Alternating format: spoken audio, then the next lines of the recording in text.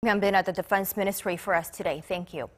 The South Korean government has also proposed to restart reunions of families separated by the Korean War. For more details, we connect live to our Kim Hyesung at the Korean Red Cross in Seoul. Hyesung? Hi, Semin. The Korean Red Cross proposed to start meetings for the reunion of separated families at Panmunjom's Peace House on August 1st.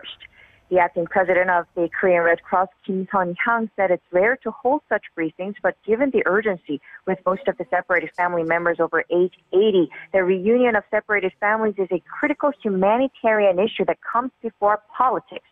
As for the participating member of the talks, the Korean Red Cross said 3 members from the South, including Secretary General of the Korean Red Cross, Geun-jong, will attend.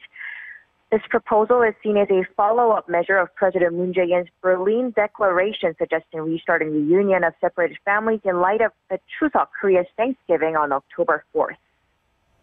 I see, Hyesung, but the North will have to reply in order for the meeting to actually take place.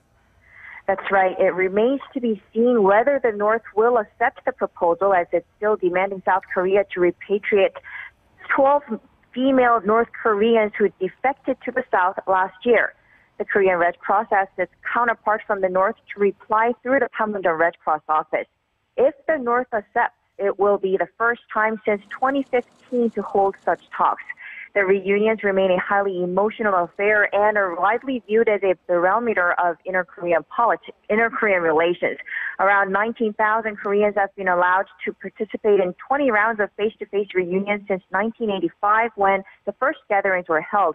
Yet 60,000 South Koreans are waiting for a chance to meet their family members, and more than half are very elderly, in their 80s or older. Back to you, Semin.